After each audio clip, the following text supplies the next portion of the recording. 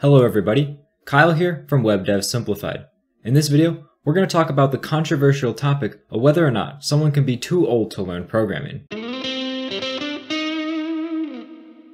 The easiest answer to why you may see more young programmers than old programmers is that the widespread use of programming as a job is really relatively new compared to most other jobs. The first computer science classes really didn't start being formed until about the mid-1960s, and they really didn't start picking up popularity until more popular languages such as C and Java started coming to the forefront of technology. And then we started creating websites and Facebooks and all this kind of stuff that really exploded the need for programmers. But that is all in recent memory for most people, so that's why you see mostly younger people getting into these jobs, because those degrees weren't really very popular or readily available for older generations. But that doesn't really explain why most people view programming as a young person's job. Another job, the physician's assistant, started around the same time in the 1960s and really didn't start picking up popularity until more recent years. But nobody looks at the physician's assistant job and thinks, oh, that's only for young people. So there must be some other problem that is plaguing programming specifically. And in my opinion, one of the biggest problems is that people see other people that have been programming for a much longer period of time and seeing all the amazing things that they can do, and they think, well, this person's so good at this, they've been doing it for so long, then there's no way that I can start because I'm so much older than them, or I have no experience yet, so there's no way I can get to where they are, and they're already younger than me. Now, this is a problem that everybody faces. Even I faced that problem when I first went to school for programming in college. I didn't know anything at all about programming. I'd written less than 100 lines of code before I went to school for it, and I was in classes with tons of people that seemed like they'd been writing code since they came out of the womb, and I was like, how am I supposed to keep up with these people? They know so much more than me. I don't even know what an if statement does, and these people are already making websites. How am I supposed to do this?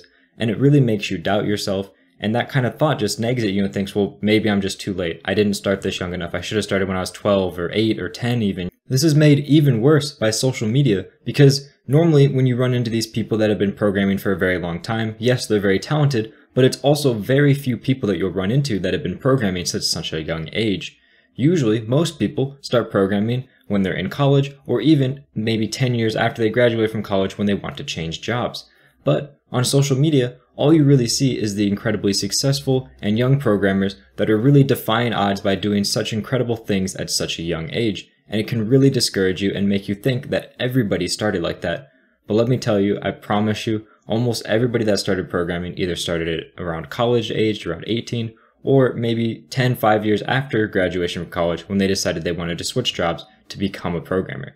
And some people even start later, maybe 20 years or 30 years after they graduate. There really is no limit to when you can start learning programming, because it's a skill that is very easy to learn but difficult to master. So it's very rewarding to learn at any age, and you can pick it up at any age. But you may be wondering, how does that explain all of the multi-million-dollar tech startups that keep popping up that are started by people in their 20s or even younger, and these are getting tons of media news coverage all over the place?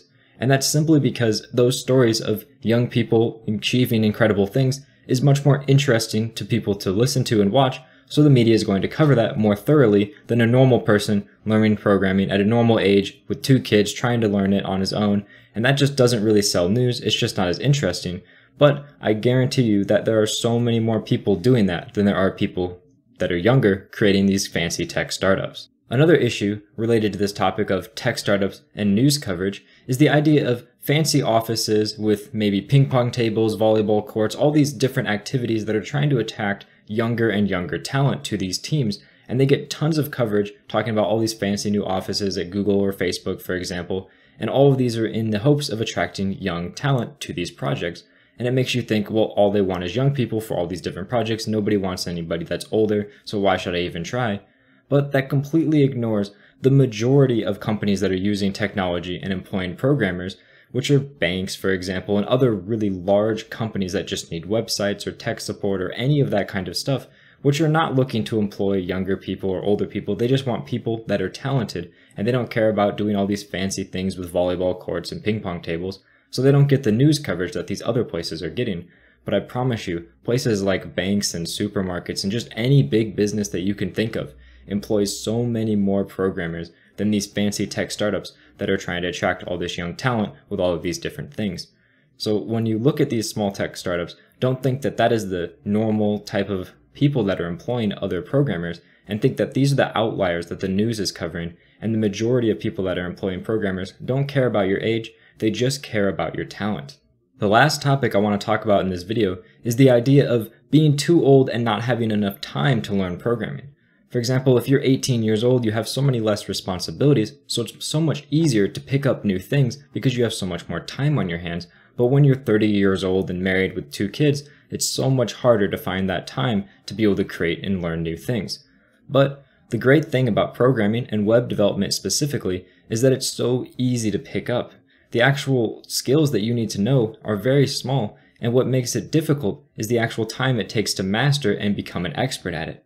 But the great thing about that is that that mastery and expert level of doing things can be learned on the job. So all you need to do is learn the base skills and become good enough at that to get a job, and then that job can teach you all you need to know in order to master and become an expert at whatever skill in programming you decide to learn.